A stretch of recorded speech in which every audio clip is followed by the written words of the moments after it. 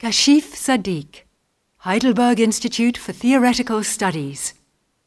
Predictive synthetic retrovirology, a new paradigm for gene delivery. So it's great to be here. Thank you very much. So I'm a computational biophysicist, and I'm looking to partner up with synthetic biologists, bioengineers, and structural biologists to pursue this program of predictive synthetic retrovirology. So, next slide, please. So just in a nutshell, really, what is synthetic retrovirology and how can we make it predictive?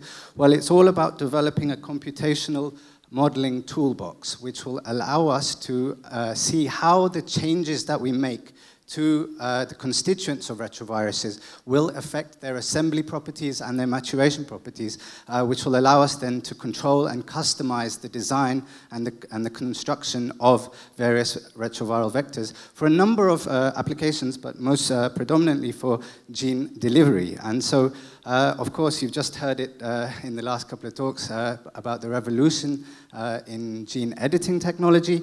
With a combination of that with gene delivery, then we really have in the next coming years the potential to reach any cell and any genetic location in any cell with a lot of accuracy. And this could then really be great for biomedical applications.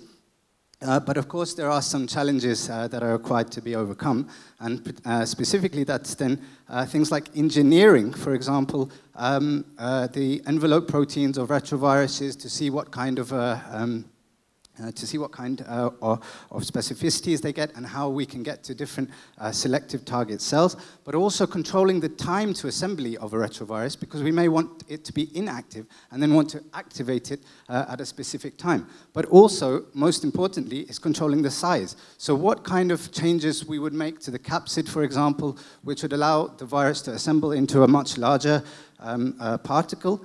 So that could be very interesting, and to be able to follow that. So the approach that we've been taking, next slide please, is essentially this, which is, another slide please, which is essentially to do multi-scale modeling. And multi-scale modeling is essentially a number of techniques going right from the molecular level, so being able to compute the conformational changes on proteins that you see on the left there, binding kinetics, binding thermodynamics, and then translating that information into macromolecular architectures so that we can construct entire capsid particles and see how the changes in their shape occur, but then taking yet again that information and constructing ultra-coarse-grained models where we really simulate particles as balls, but do it across a scale of hundreds of nanometers for milliseconds at a time to really visualize those assembly processes. So if you're interested to know more about these technologies, I'd love to hear from you after the session.